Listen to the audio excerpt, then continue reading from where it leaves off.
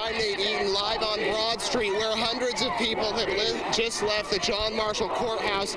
They are marching somewhere. We don't know where.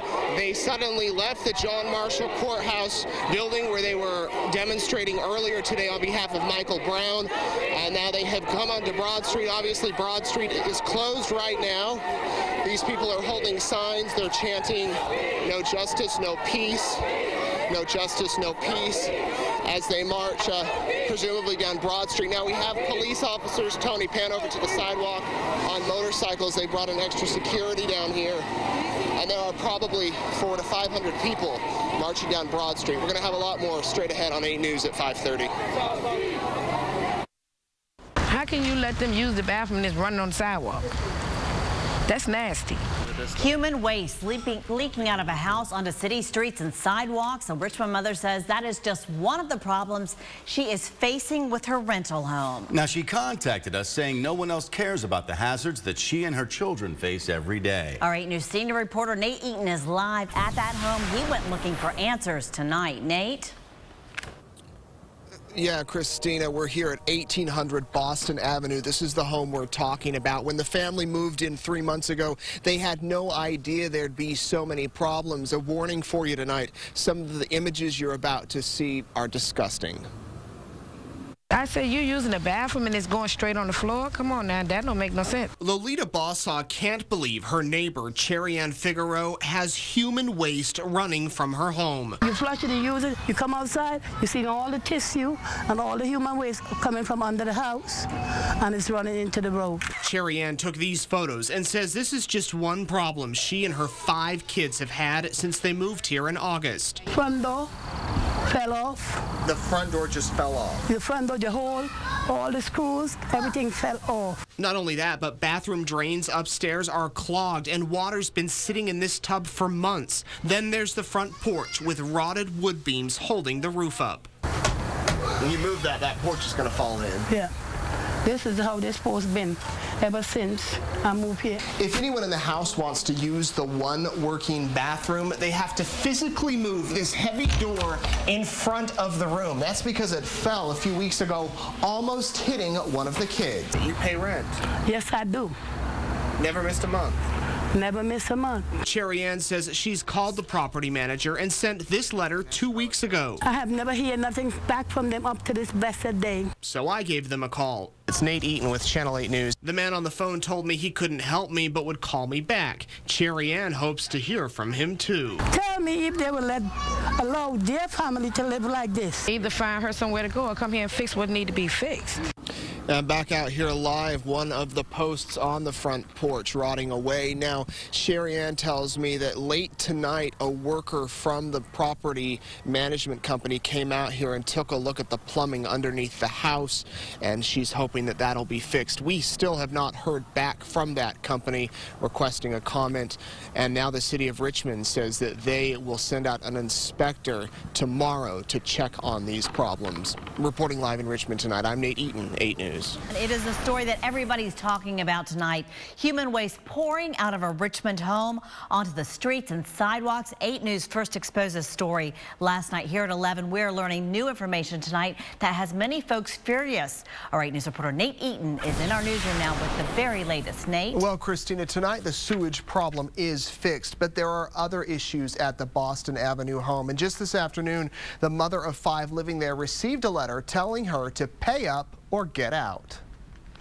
Yeah, slumlords. That's how Cherry Ann Figueroa describes the property manager of her rental house. They come down this way here. Last night, we showed you human waste spilling from the home onto the sidewalk and street. Within hours of our report, the problem was fixed. Why do you think they came out this morning and fixed it?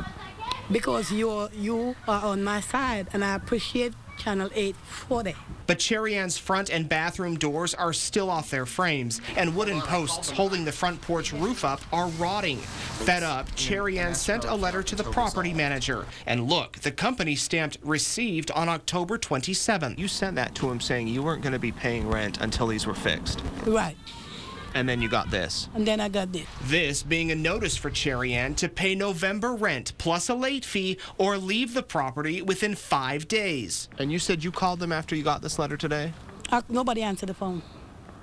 Nobody answered the phone. So I reached out to Whittle and Roper Realtors. In an email, the property manager said, "We do not comment on specific tenants and their situations. As always, when we receive a maintenance request, it is addressed in a timely manner and in accordance with the applicable laws and codes. If Ms. Figueroa received a pay or quit letter, it was an error." I'm just not going to sit back and let him walk on top of me and my kids. I just hope that me and my kids could have somewhere proper and decent to live. That's all.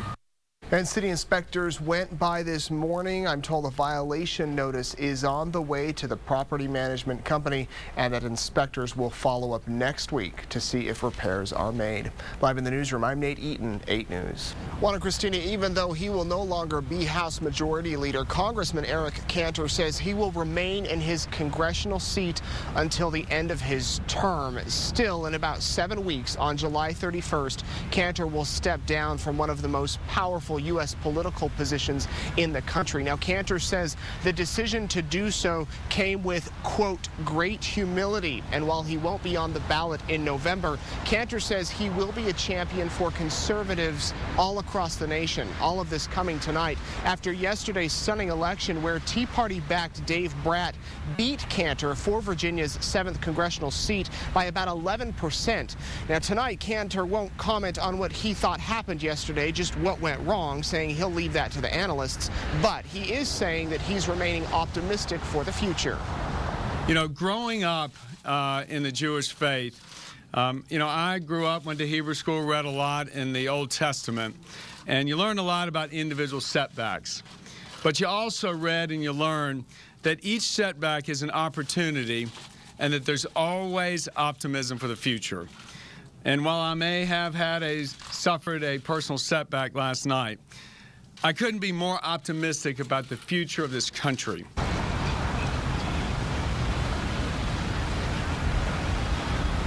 Now, Cantor is the only Jew serving in the U.S. House of Representatives, and tonight he says he supports House Majority Whip Kevin McCarthy and fully endorses him to become the next House Majority Leader. But tonight, House Republican leadership are scrambling to figure out who will fill that position. We're told that on June 20th, there will be a meeting where that may be decided. Of course, that decision will need to be made before Cantor steps down on July 31st. Interesting fact here in D.C., people from all over the world coming up to us saying they've never even heard of Eric Cantor until this morning when the news came out, and it's on the cover of every newspaper.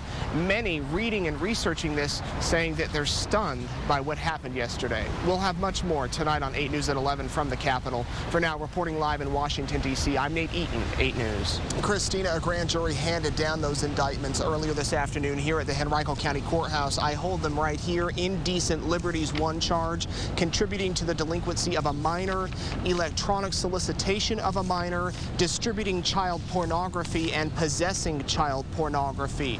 Details included in these documents go on to expose what has gone on allegedly over the past few weeks, including Delegate Morrissey accused of having an inappropriate relationship, consensual sex, at his law office with a 17-year-old multiple times back in August. These documents say both he and the teenager texted other people confirming the sexual encounter, and the next day, according to these papers, Morrissey asked the girl to send him a naked picture so he could fantasize about them and about their next encounter.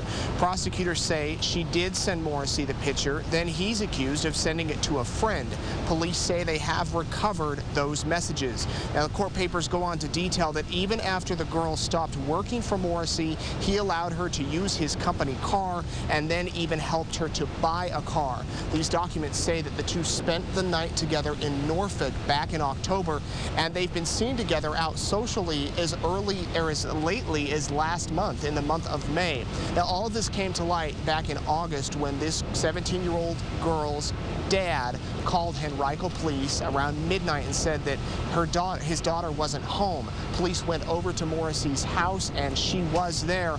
All along, Morrissey has said that this was nothing more than a work relationship. He says that he has done nothing wrong, but this afternoon a grand jury found differently. Now, we have team coverage on our story tonight. Abijoy Burnett is in the studio with more. Abijoy.